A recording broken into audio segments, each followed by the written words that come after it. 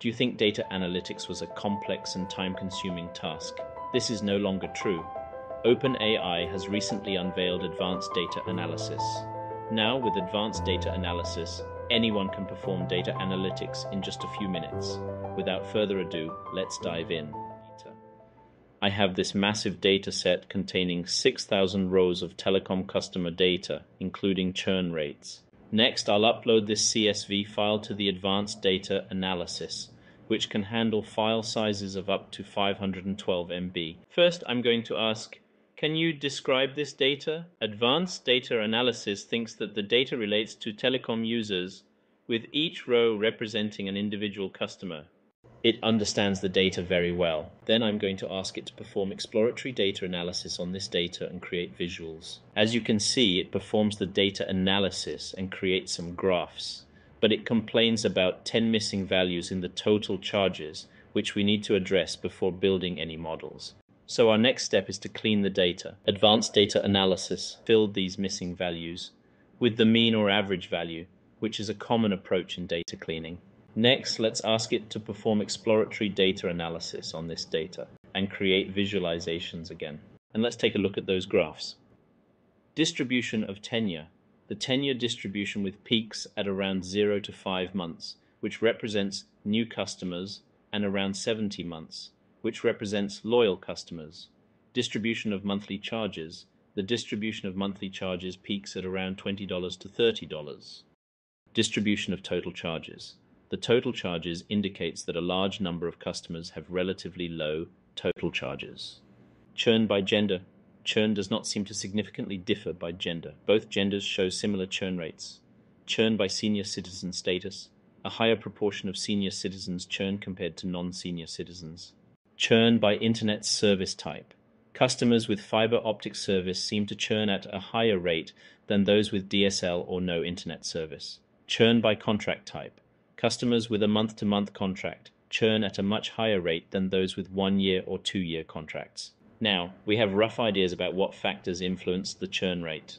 Next, let's ask advanced data analysis to show us the significant factors that drive customer churns in descending order. Advanced data analysis creates a bar chart in seconds indicating that total charges, monthly charges, tenure, customer ID, contract type are the top 5 factors.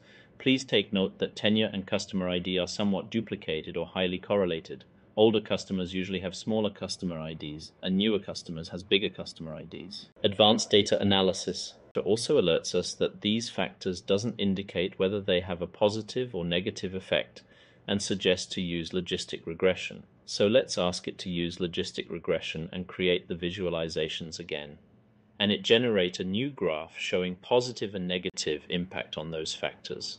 Not only that, but it also provides details such as the negative coefficient of contract suggests that certain types of contracts, for example, longer-term contracts, are associated with a lower likelihood of churn.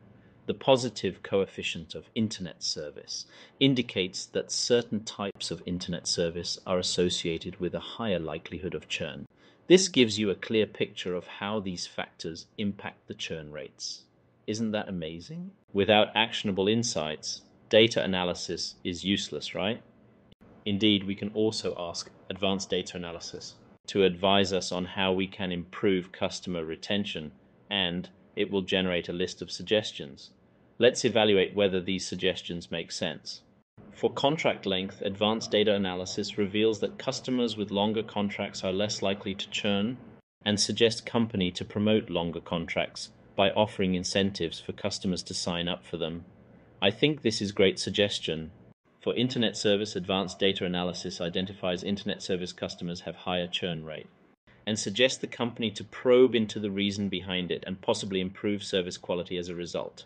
Excellent. Advanced data analysis also finds customers with paperless billing are more likely to churn, indicating potential difficulties or issues with the paperless system that may be causing customer frustration. It suggests the company to investigate this and make necessary improvements. I think these are all brilliant suggestions, and advanced data analysis can indeed be a powerful tool to improve your business or sales. If you are interested in this data set, it will be available in the description below. If you're looking for more data sets to explore You can visit kaggle.com under datasets here. You will find many different datasets. Thanks for watching. Please don't forget to click the like button and subscribe to help me reach broader audience. And see you in the next one.